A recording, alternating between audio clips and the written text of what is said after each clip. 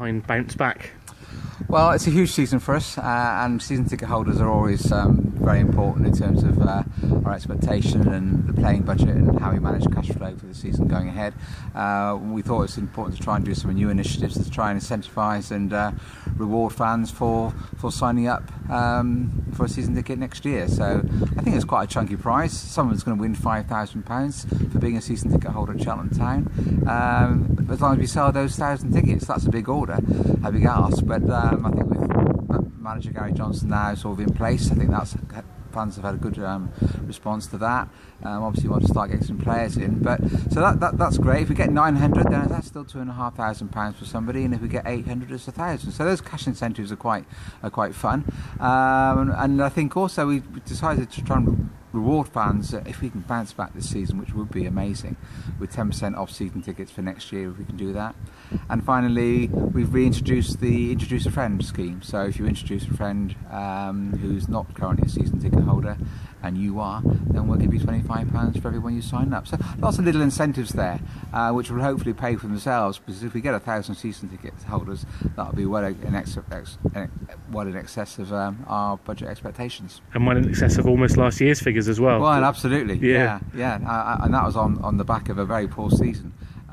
So we have got a really good, strong, loyal season ticket holder base. So if we can get 750 renewals, fairly soon out of the potential 900 we've already got, and then once we get nearer to that 800, we can do a sort of tick down figure with you guys and through our websites and stuff like that, and see how we're getting towards that magical 1,000. And I think £5,000 in anybody's expectation is a decent amount of money to win. So how great will that be? Yeah, smile on the face, which is given it's been a tricky couple of weeks for you. Yeah. Is there a feeling that you've hit rock bottom, as it were, and Cheltenham Town are bouncing back to where hopefully they could be?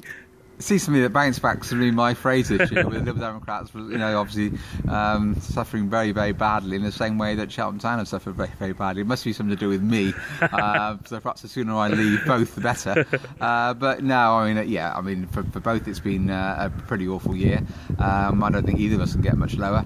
But it's important just to retain that faith and to also remember actually what we have been able to deliver, and certainly on the football side, I know I hark on about it, but nevertheless we did have 16 years in the Football League and had some great memories. So who's to say that can't happen? Nobody expected us to get in the Football League last time round, so perhaps there'll be more expectation now, because we'll be one of the bigger clubs in the conference. That says more expectation on us, but it's a tough ask, as we know, and it'll be interesting to see whether Rovers or Grimsby get promoted. But there's still going to be some fun fixtures next year, and some nice places to go that we haven't been to before. I'm looking forward to going to Chester. I haven't been there for a long time. Great memories of our win up there, which brought on Newcastle, of course. Back down to Torquay for a nice weekend in Devon, and Braintree. So we got a right old mix there. But I think the fans will. I think our away support has been disappointing over the last few years. I understand that, but actually I think going back to these smaller grounds and smaller crowds, I think we'll take more fans. I think we'll generate a really good atmosphere away from home this year. And key to the sort of positivity at the moment has been the appointment of Gary. It seems to have gone down really well with everybody, doesn't it? Yeah, no, it's gone well down. It's gone well with the players, and obviously Trevor Carson's spoken highly of it. I've spoken to all the management team, and they're very enthusiastic about the appointment. Obviously we've got to know him over the period, which is quite nice that he's not coming in cold to the club, and we've got to know him a bit.